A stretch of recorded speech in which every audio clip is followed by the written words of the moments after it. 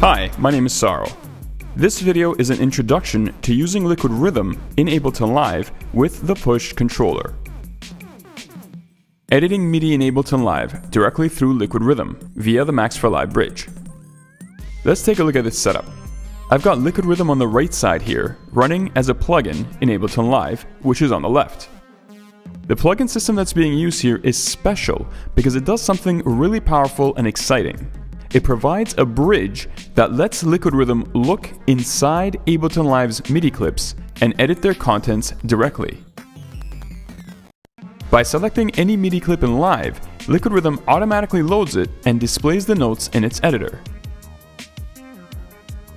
Once a clip has been loaded, Liquid Rhythm's MIDI editing tools can be used to compose and experiment.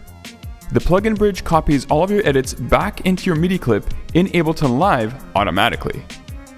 This bridge is made possible by the powerful Max for Live system in Ableton Live. Here's a very quick example. I'm going to create an empty clip and select it.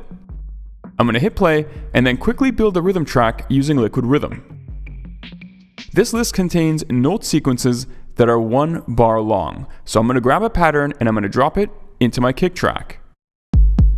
Next, I'll do the same for my snares. Notice how every sequence that I drag over gets automatically copied into my clip in Live. I'll add another sequence for my hi-hats. This also works the other way around as well. Edits made in Live are transferred over into Liquid Rhythm when I click in its window. I'm going to keep Live open for the rest of this video, so keep an eye on how the contents of my Live clip changes while I use Liquid Rhythm. Working with color-coded note clusters. I'm going to zoom in so we can take a closer look at Liquid Rhythm's unique visualization of MIDI. The diamonds are the notes, the bars above are the velocities. The shapes and colors below provide a view into the rhythmic structure of your music. One of the benefits these structures provide is that they group notes together into little clusters. In my panel below, I have a library of palettes that contain various note clusters. For this example, I've selected a palette that contains 3 very basic clusters. These are objects that we can play with. They can be grabbed from this palette and dropped anywhere. Notice that they're various colors. The clusters are color-coded according to the number of notes and rests within them.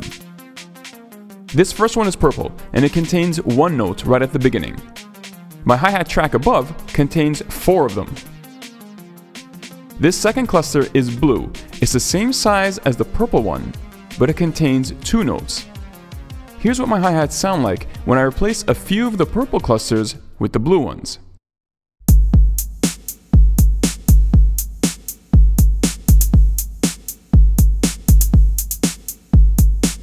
This red cluster contains 3 notes. It's a triplet. I'm going to throw that on the end of my hi-hat pattern. There are many different clusters in these palettes, each one containing various combinations of notes and rests. Now, instead of individually dragging and dropping clusters to create patterns, Liquid Rhythm has a sequencer that can be used to quickly turn on or off clusters in each beat of the bar. There are 8 columns for beat locations, and currently 3 rows containing the 3 clusters from our palette. The highlights are the clusters that are currently on in my bar. Notice the pattern I created earlier with the blue, purple, and red clusters. I can turn on or off any beat in the bar by clicking on the highlights, and I can swap clusters in each beat by selecting them.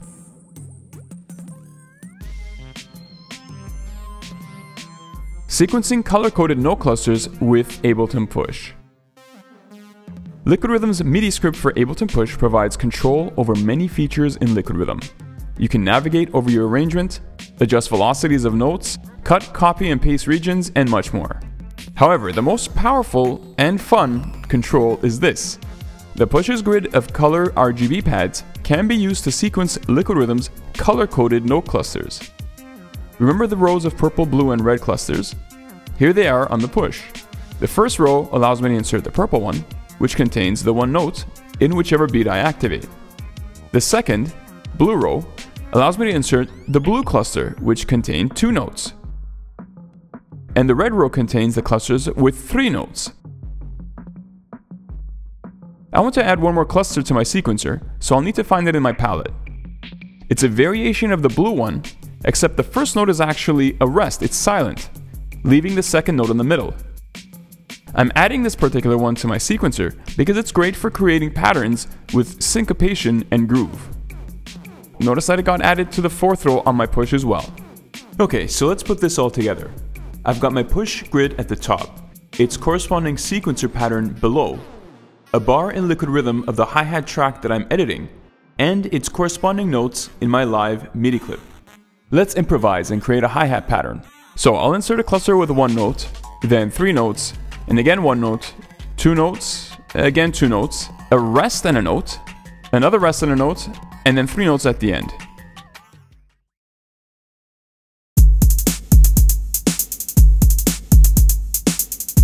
What's really powerful about this is that I can experiment really quickly.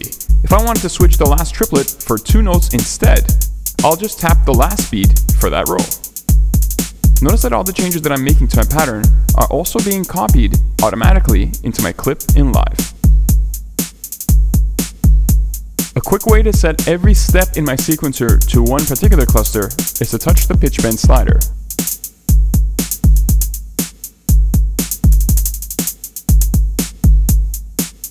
Now, the overall workflow is very quick. Select the clip you'd like to edit using the arrange view on the push. Then tap user mode to control liquid rhythm.